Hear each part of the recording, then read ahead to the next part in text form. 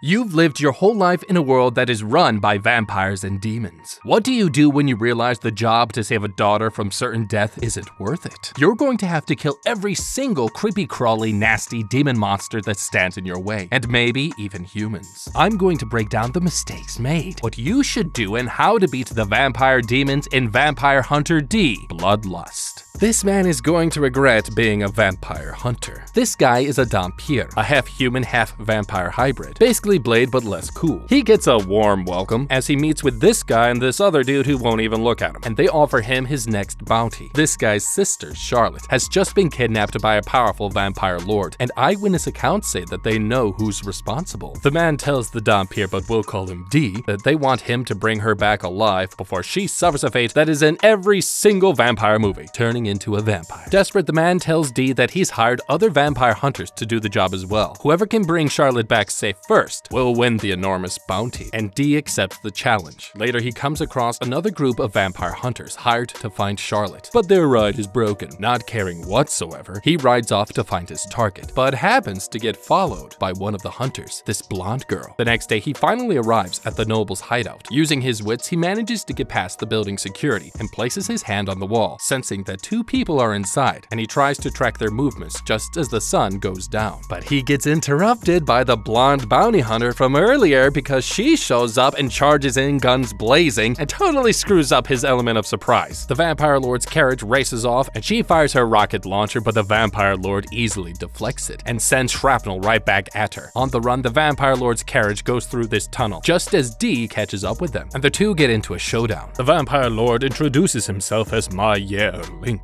a vampire known for not harming humans. The two fight on top of the carriage, and D lands a strike on Lord Mayer. But out of nowhere, D gets distracted as he hears Charlotte call out from below to Mayer out of concern, causing D to fall off of the carriage and watches Charlotte slips away. Okay, I'm going to flip my shit. And it's not for what you think. Yes, I can't be the only one who was stunned to have the girl we're trying to save call out to her abductor. But y'all are missing the point! Why don't you take out the ride? The vampire lord clearly needs this carriage to be able to travel in daylight. If he didn't need it, why wouldn't he just take the girl and fly off to wherever he needs to get to? If I was Mr. D, I'm not fighting to kill the vampire lord yet. My target isn't him, it's the girl. I'm going to do what I have to get the vampire guy away from the horses. But once I can get to them, I'm gonna dice them up and make him into a nice bowl of basashi. The carriage will then crash and the vampire lord will be stuck and I will have the advantage. Could the girl die in the crash? Sure, but if she doesn't, a few broken bones means I could still bring her home to daddy and get my money. D thinks something fishy is going on with Charlotte and Mayer, but his wrinkled face of a left hand thinks that she's just under his hypnotic spell. Returning to get his horse, he sees the blonde lady from earlier badly injured. He decides to heal her up, telling her that her bounty hunter squad will soon reach her, and he leaves. Later that night, D reaches a fort known to house terrifying monsters of all kinds, known as the Barbaroids, a group of mercenary bodyguards. D knows that these guys are hiding Charlotte and Mayer, who is now likely resting after his intense battle, and is vulnerable. He demands that they hand over the girl, but the Barbaroid leader tells him that they've been serving the vampire lords for centuries. They refuse to cooperate and simply tell D that entering their fort has already sealed his fate. Knowing he's outmatched, D thinks fast and tells them that ganging up on him is unfair and will ruin the reputation of the guild throughout the land. Instead, he suggests that they should match their best fighters against him in a slightly more fair battle to the death. Nearby, blonde-haired girl squad has been tracking him, and they prepare to poach the bounty for themselves, using their special weapon, this all-powerful psychic.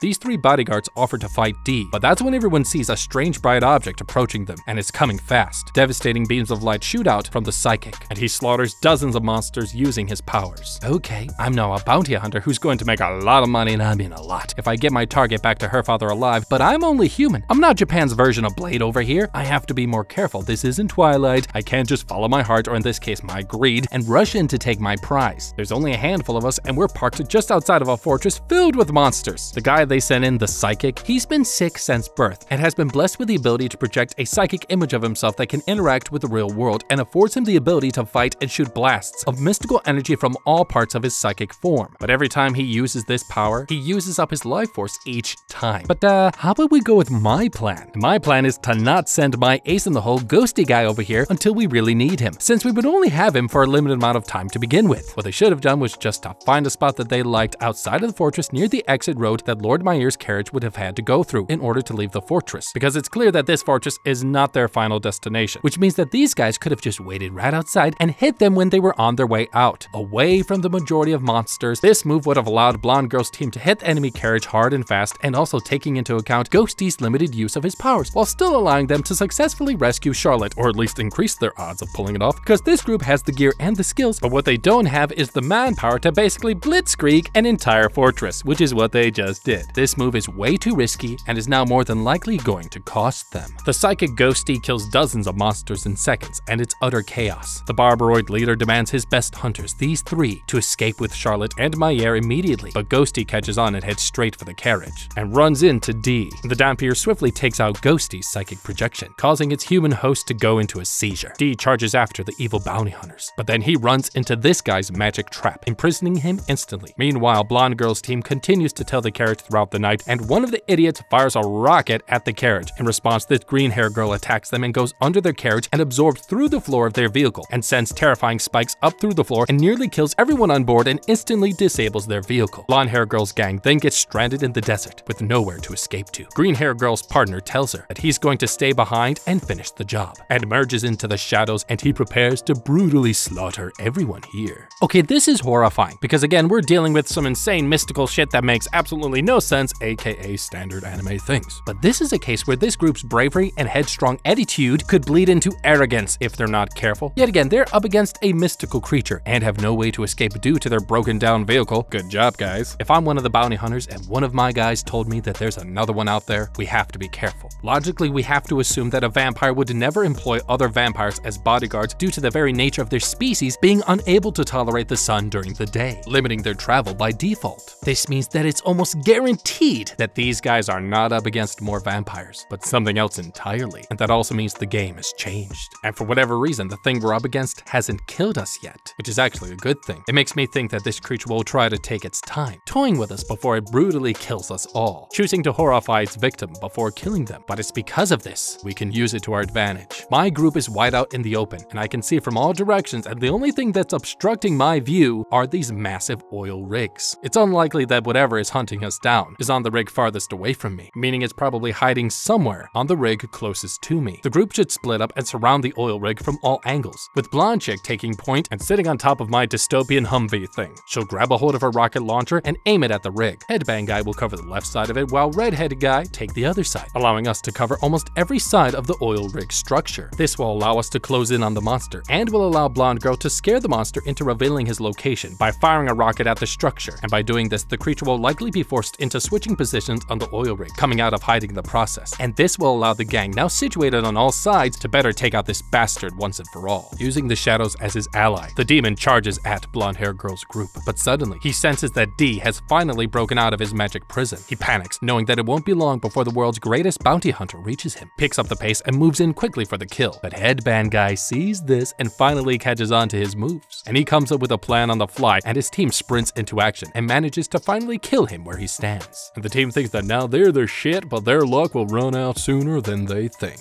They work on fixing up their broken down vehicle and decide to stop at a nearby town to resupply, but they notice D in the distance. He's finally caught up with them. Exhausted, D's wrinkle face of a left hand warns him that unless he gets out of the sun soon, he'll soon die from sun sickness. But D doesn't listen and powers through with his mission. Afraid of D stealing their bounty, Blonde Girl comes up with a plan to slow him down and goes into the town's bar and informs the sheriff that a terrifying vampire hunter is nearby and that they must stop him before he causes trouble. Meanwhile, D finally reaches the town stable and tries to buy a new horse from this old fossil, but he gets interrupted by Chisel Chin's sheriff, who shows up and tells him that his kind is forbidden in this town. D tries to reason with the sheriff, but he doesn't listen. Starting to think he's out of options, he gets ready to steal the horse. But finally, his happy vampy luck finally kicks in. This old man then reveals a big kahuna of a big fatty right in front of the sheriff's face. The old man tells D that he owes him one, that this old man was actually one of the kids that he saved decades ago, and tells him to get the hell out of Dodge with his new ride. Later, the noble vampire Mayer tells the evil bounty hunters to stop at this river, knowing that Charlotte soon won't be able to see the sun ever again. He tells his bodyguards to back off and let her enjoy her day in the sun one last time. Getting some fresh air, Charlotte heads down to the far side of the lake just as her eyes fill with dread, seeing D standing standing right across from her. He tells her to come with him, but she refuses. Dee questions what's really going on, and Charlotte reveals the horrifying truth. She's in love with a vampire. Lord Mayer himself. Dee's poker face is shocked, but he tells her that her family has paid him to bring her back to them. But she says that she'll die before she leaves, and that she wants to become a vampire, so he tells her that if she does, he's also been paid to kill her the moment she turns into a terrifying vampire. Because becoming one of them means you're already dead. So she plays hard to get, and then Blonde Girl finally shows up, trying to claim the bounty for herself. She grabs Charlotte and tries to leave with her, threatening Dee to back off. But suddenly, Green Hair Girl swipes Blonde Girl from above, just as Bicep Stud comes down to steal Charlotte. Dee wastes no time and uses his super speed to catch up with them in the forest. But that's when he realizes that something is not right. He feels weak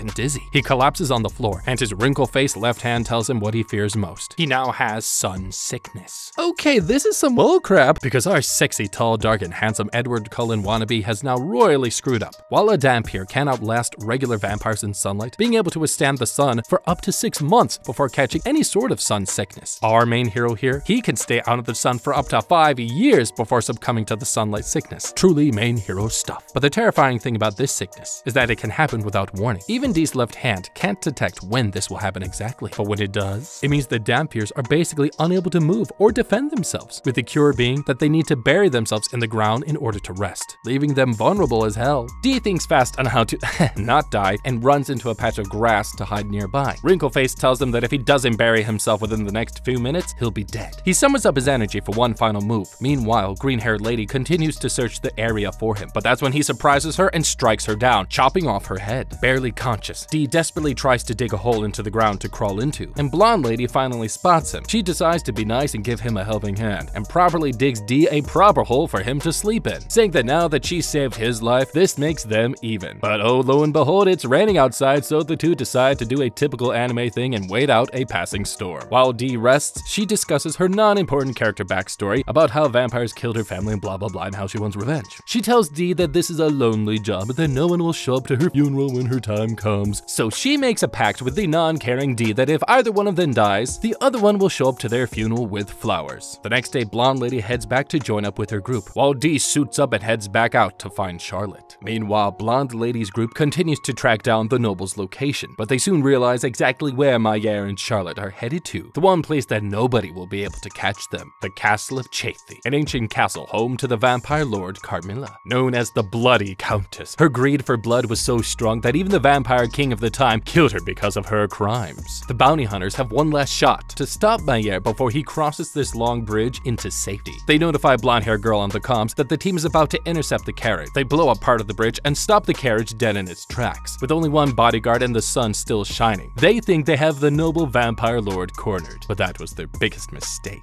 Redhead guy goes to rescue Charlotte as Werewolf Stud uses his powers to locate the rest of the bombs hidden under the bridge. In the process of escaping, he gets shot by Headband Guy, and he falls off the bridge. Then Lord Mayer steps out into the sun, burning alive in front of everyone, and he demands that the humans give back his Charlotte. And they make fun of him and prepare to slaughter him and gut him like a pig. But that's when out of nowhere, Charlotte runs to the vampire lord and hugs him, stating that she'd rather die than be without him. But that's when Werewolf Stud shows up again and strikes down Red-haired Guy, killing him instantly. Panicking, Headband Guy tries to detonate the bombs, which he thinks are still under the bridge, and jumps down into the water just as everything around him blows up, barely surviving the event himself. Lucky. All the while, as blonde-haired girl helplessly watches everything unfold in the distance, and she races over to help her probably dead crew. Okay, this is crazy, because these guys could not have done this rescue mission any more poorly, and it's clear that they rushed the plan without thinking about it, which is obvious because they did have a lot of time, but they had more options that they could have gone with, guys. Let me explain. 1. Trying to manage rescuing Charlotte while watching out for a vampire and a werewolf means that they're outnumbered and overpowered to begin with. And well, yes, it does look like this is their best chance to attack before they cross the bridge. They should have resisted acting impulsively and have taken their chance with trying to intercept the carriage at a little bit later point, allowing blonde-haired girl to meet up back with them. That, at the very least, would have allowed one more person to watch the werewolf, one person to watch the vampire, and one person to focus on rescuing Charlotte. Charlotte. These people are human after all, so watching a werewolf falling off the bridge and thinking it's dead is probably not a good plan to survive. Headband Guy is a seasoned bounty hunter. He knows these creatures. He underestimated his opponent and paid the price for it. Or well, I should say, Redhead Guy did. Sorry, Redhead Guy. He should have assumed that due to the werewolf's physiology, him being stronger than a human means that him falling from a height that a human could survive means that it's very likely that Werewolf Guy was not dead. Charlotte and a now kettle-chipped baked Maya continue to make their way to the ancient castle. Werewolf Stud senses that D is nearby and stays behind to fight him, basically sacrificing his life for no reason really whatsoever, because D easily takes him out and moves on to go save Charlotte. Later that night, Maya and Charlotte reach the castle and are greeted by the most terrifying spirit in the world, the legendary Countess Carmilla. She tells them that she's willing to help them out and reveals to them an ancient rocket ship used by vampires thousands of years ago. During the good old days, the vampires would use them to get from one castle to another. She tells them that this vampy spaceship will take them to an abandoned city where they'll be safe. And totally not spooky foreshadowing, Carmilla tells them that she made rooms for them to get ready for their long voyage. They head to a room where Charlotte tries to convince Maya to bite her and turn her into a vampire already because she's ready for eternity. He wants to, but he resists, telling her that it's a curse that bears a heavy weight, and the two agree to talk about it a little more later. Sensing something is wrong, he tells her to stay in the room while he goes to handle some unfinished business. He follows his senses right to D, but that's when D reveals Charlotte right next to him, stating that she's choosing to leave Maya. Stunned, Maya can do nothing but stand there, slicing Maya right in half. But all of a sudden, D disappears, revealing that it's all an illusion. Meanwhile, back in Charlotte's room, she too begins seeing strange visions, and the real D enters the castle, knowing that Charlotte is nearby. He follows the clues and walks right into a mental trap, hallucinating about his mother and his terrifying past. Just outside, Blonde Girl's crew finally arrives and finally do the right thing by Ghosty and tell him to sit this one out. So Blonde Lady and Headband Guy split up to go find Charlotte. No. These idiots want to head in on their own? They even have the nerve to split up after everything they've been through? And by now they found out that their target, Charlotte, does not want to be saved and is unwilling to cooperate with them, because killing a bounty and rescuing one and bringing it back home alive are two very different jobs entirely. And this is a point they need to consider, that aside from her resistance, they're up against a ruthless and cruel vampire noble, and out of her 5,000 years alive, she caused a lot of pain and misery to the human population. If I was them, I'd swallow my ego and use all the help I could get and would go and find their only ally in this castle full of evil spirits and vampires, D himself, because he will be their best bet in keeping the humans alive long enough to find Charlotte, possibly even waiting until D kills Maya and stops Charlotte from being a threat. This will allow them to open up three possibilities. One, they can swipe Charlotte and get the hell out of Dodge while D handles Maya and Carmilla. Wait until D kills both vampires and then try to kill him too. That's a less likely option to succeed, but if they do pull it off, they would get 100% of the bounty for themselves. Or option 3, wait until D kills both vampires, help him out as much as we can, and agree to split the bounty 50-50 like gentlemen. Blonde Lady and Headband Guy begin to have spooky visions of their own, and Headband Guy sees visions of his dead comrades. And he too finally kicks the bucket, while Blonde Hair Girl sees her past worthless self. D bumps into the blonde girl and saves her from the illusion, saying that this is the work of the spirit of the castle, the evil Countess Carmilla. Headband Guy bursts into the room and takes Blonde Hair Girl hostage, and the two realize that it's an evil spirit and that Headband Guy has been bitten. Out of nowhere, Ghosty Psychic then comes in to save the day, using up the last of his powers and sacrificing his life to save theirs. Man, I'm upset he died. I like that guy. D then races to find Charlotte, not realizing that it's already too late. Charlotte gets drained of blood by the Countess herself, setting off a host of terrifying events. D then runs into even more trouble. He realizes that Carmilla's corpse is coming back to life. The blood flowing from Charlotte's half-dead body begins pouring into the coffin. Carmilla's spirit then reveals to D her desire for the vampires to run the world once again, using Charlotte's blood to reawaken herself even further and allow her to wreak havoc on the world once again. She tries to break D's will into making him a full-on vampire monster, but he manages to break the spell and slow her down, shocking her to the bone and revealing a terrifying clue of D's past. Maya finally shows up regenerated and good as new, and steals Charlotte away from Carmilla's grasp, allowing D to finally kill Carmilla once and for all, using his wrinkled face of a left hand to suck her spirit into the void. Late to the party as usual, blonde-haired lady finally arrives into the room and tries to finish Maya off, but she's such a romantic romantic, she chokes at the last minute, feeling sad for their broken love. D, however, does not care and picks up the slack and tells Mayer that he must take back Charlotte's still useful corpse back to her family to get his bounty, and that he must kill Mayer right here and now. Mayer attacks D and the two duke it out, using their wits to brutally tear each other apart. The match is dead even until blonde-haired girl finally has enough of this manly bro shit and removes Charlotte's ring from her finger, telling the two to stop fighting and throws the ring to D, which is really great because D almost totally killed Mayer, barely missing his heart. He picks up the ring and tells Mayer that the ring will do and that he will take the ring back to Charlotte's family, allowing him to complete his bounty mission and get the money. With Carmilla dead, the castle begins to collapse all around them. The two lovebirds, now one lovebird, then enters the old rocket ship. D and blonde-haired lady escape the castle and watch them take off into the stars. They had a scare for a second. They weren't sure if it really was going to take off, but it turned out just fine. Blonde-haired girl then tries to act cool and tells D that she'll let him have this bounty this time. She says she'll let him have the bounty on the condition that if he gives her a ride to the closest town, he can have it. Sometime later, a crowd of people gather around the funeral of someone very special, and this little girl sees a strange man in the distance. Ignoring the advice of stranger danger, she runs up to him. She asks if he's the vampire hunter that her now dead grandmother told her about, and D nods his head yes, saying that he's here to keep a promise to an old friend to deliver her flowers.